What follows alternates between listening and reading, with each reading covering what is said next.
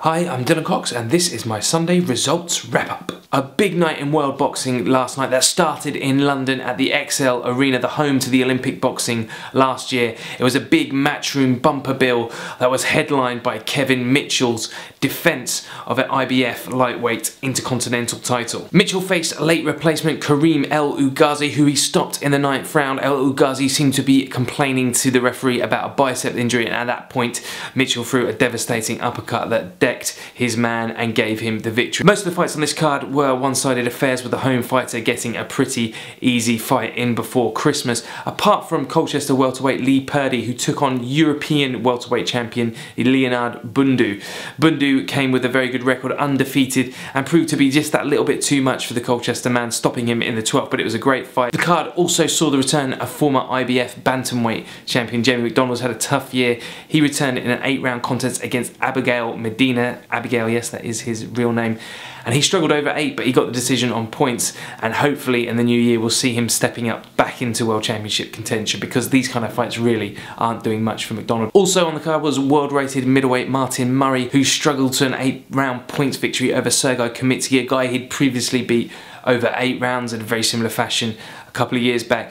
Murray didn't look inspired in this performance, and we know he can compete at a much higher level, having pushed Sturm and Martinez right to the very edge. Cal Yefai, the 2008 Beijing Olympian, looked good in returning against Ashley Lane, beating him in 4 over a scheduled 6. We also had the return of Anthony Ogogo against Nick Blackwell, outpointing Blackwell over 6 rounds as well. And then in Germany, Jürgen Braehmer, former WBO light heavyweight champion, became WBA light heavyweight champion, although there was another WBA light heavyweight championship fight last night in America. I don't know how that quite works. He defeated Marcos Oliveira over 12 in an up and down fight. It was a very exciting fight. Jürgen Braehmer seemed to have his man hurt in the 10th, dropping him, had a big round 11, but then Oliveira came back and had Jürgen Braehmer holding on in the 12th, but Braehmer got the 12-round unanimous points decision.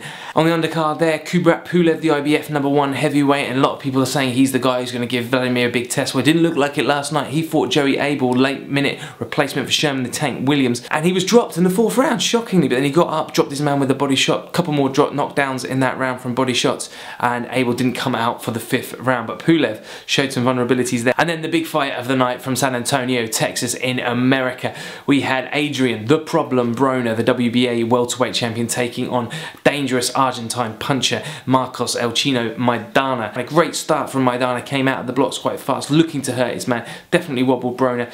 Broner didn't look too comfortable with that, and in the 2nd round he was dropped hard, got up straight away, maybe a bit too quickly, looked a bit buzzed, but then in the 3rd, 4th, really the 4th round, 5th round, 6th round, he started to come back into it, showed a bit of heart, showed a bit of nous, but Maidana was there throwing beautiful left hooks. You know, some of these looping shots were landing, and it just makes you wonder about Broner. Like, you know, he does the old shoulder roll defense, the old Philly shell, but he doesn't have the lateral movement, he doesn't have the foot speed, he doesn't have the head movement that his mentor and hero Floyd Mayweather does, and to class them two in the same bracket is unfair to Floyd, because he's just on a different level to Broner completely, and that was spelled out clearly last night. And in the 8th round, although Broner was coming back into the fight, Maidana dropped him big with a double left hook. It looked like he went down, he got up, and then they had a few punches thrown, and Maidana then hit Broner with his head. It did look like a headbutt. He moved it up, similar to what Victor Ortiz did to Floyd Mayweather, but the way Broner reacted, it was almost like he wanted it out, or at least a point taken off Maidana, which was going to happen anyway. It was an intentional headbutt, but the way he milked it, went down, delayed reaction, all this,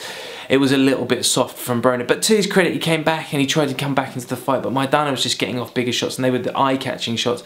But Broner did have success with the left hook. He was throwing some nice left hooks on the inside, got some right hands off, but he wasn't busy enough, didn't use his jab enough. He was afraid, I think, that when he was throwing some of those shots he was going to get caught or something wild by Maidana. And in the end, the judges got it bang on right. They gave the decision to Maidana. He came away with the victory. Broner stormed out of the ring, didn't want to do any interviews, and then eventually he was actually taken to a hospital, I think as a precautionary measure, and perhaps for a broken jaw. We haven't had any confirmation of that, but he looked very downbeat after. On the undercard, WBA interim light middleweight champion Keith Thurman overcame a very hard 1st round to stop Jesus Soto Karass in the 9th of their clash. It was a great finish from Thurman. He had his man down earlier in the fight as well. Also on the undercard, it was another WBA light heavyweight championship fight. This time it was for the super title held by Beibut Shumenov, who stopped very hard and undefeated Tammy Kovacs in the 3rd round, a knockout there for Shumenov. So that concludes my Sunday results wrap up for today. Not long till Christmas now. I couldn't include all of the fights on this wrap up obviously because the video would just go on for too long. And don't forget to like, share, comment on the video, subscribe to the channel, stay tuned, and I'll see you next week, fight fans. But in the meantime, stay safe.